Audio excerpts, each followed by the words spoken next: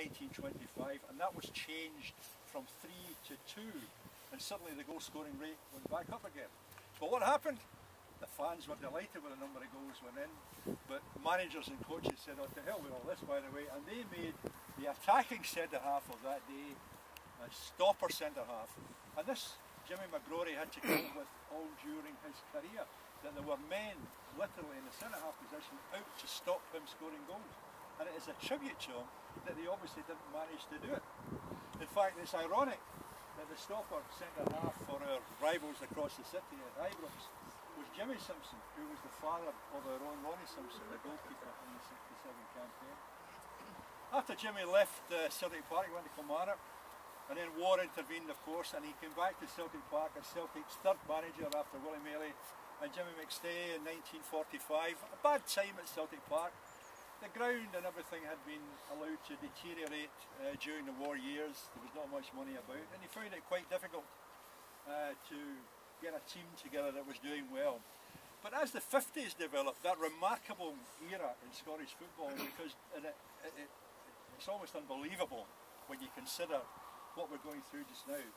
But in the 1950s, 11 different Scottish teams won a major trophy. Almost an unbelievable statistic when you consider that everything nowadays is narrowed down into less to 2 teams. So in the 1950s, Jimmy also won his trophies. The 1951 Scottish Cup. They also won the St Mungo Cup that year as well, beating the best of Scotland. 1953, they won the Coronation Cup, beating the best of Britain, including Arsenal and Manchester United on the way to the final against Hibs. They did the double in 53-54.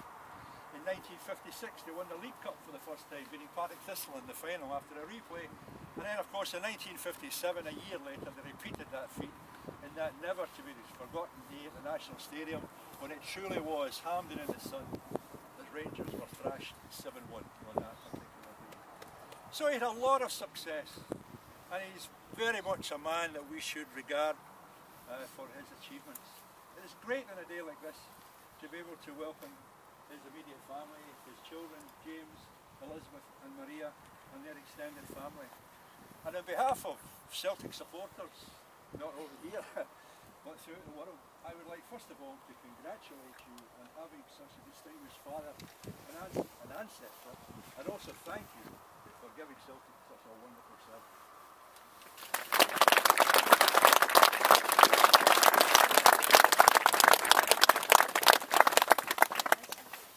Thank you, Jim.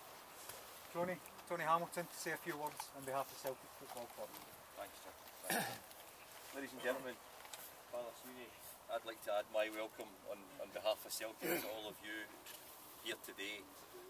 And I think that there's a few of us within Celtic for the past 2.5 years or so that have been extolling the virtues at every opportunity of Celtic Grave Society. I think they've surpassed themselves on 2 fronts today.